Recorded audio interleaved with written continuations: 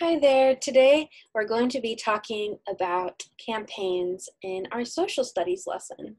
And this is Miss Laura here. This week we are learning about campaigns. A campaign is activities people do to reach a goal. There are campaigns happening right now to prepare for the presidential election in November.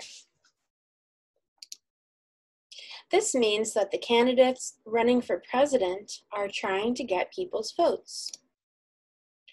During the campaign, candidates give speeches. Candidates raise money. Candidates make commercials that you might see on TV. Campaigns are an important part of the presidential election. Well, thank you for watching, and I hope that you have a wonderful rest of your day.